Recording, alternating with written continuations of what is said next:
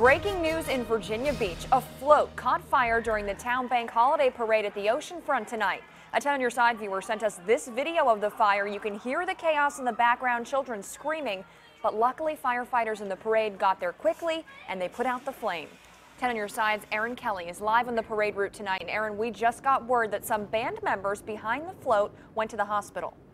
Well, the fire department says there were 2 students that were from Kellam High School that were in a band marching behind that float that caught fire. After the parade, they actually went to the hospital because they had problems breathing. We know that one of them has been treated and released. And earlier tonight, when this fire broke out, you know, we heard from witnesses here tonight that it sent a lot of people running.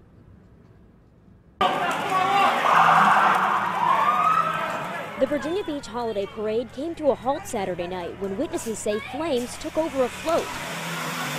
It wasn't the show 10 on Your Side viewer Scott Benson was expecting. He caught it all on his phone and sent us this video.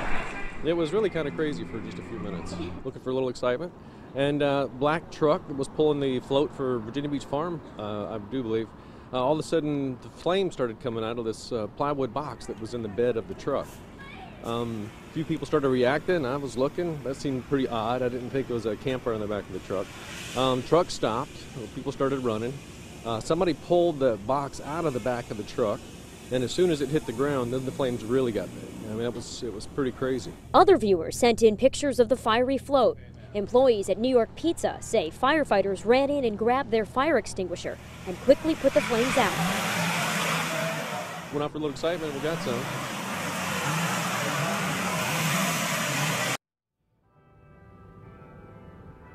And firefighters say that this started in the back of a pickup truck because the generator for that float was surrounded by combustibles and those caught fire. The good news was that firefighters were able to put this out very quickly because they were actually in the parade, so they were close by. Live at the Oceanfront, Aaron Kelly, 10 on Your Side.